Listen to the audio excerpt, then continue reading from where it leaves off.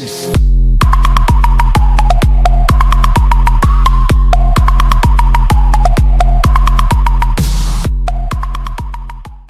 Welcome back, guys. Today we will be continuing graph theory. So today we will be learning something new. So it is about weighted graph and shortest path. So first let me write weight of an edge. So we can see sometimes a real number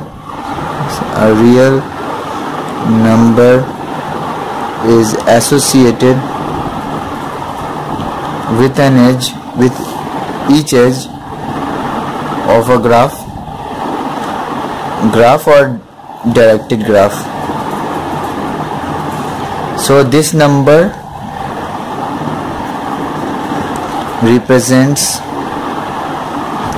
the weight or distance of the edge, weight or distance of that edge.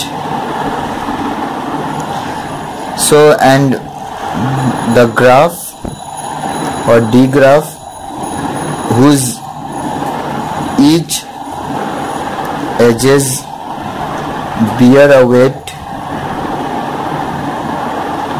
is called a weighted graph.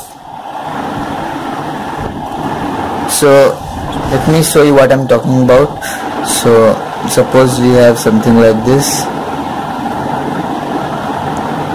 So I'll just label it A, B, C, E, F, D. This is 1, 2, 3,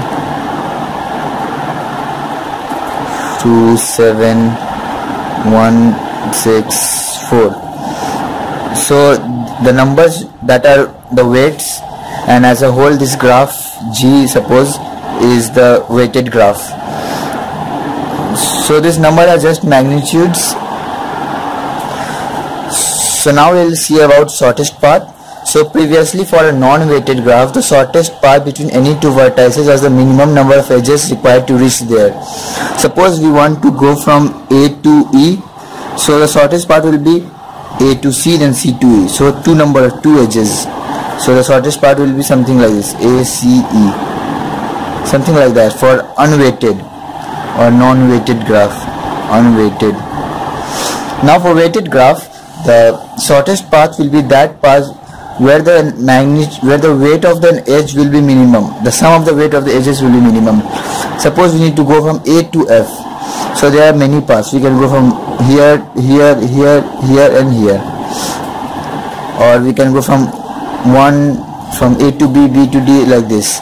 So now we have to see which is the minimum number of magnitude of edge.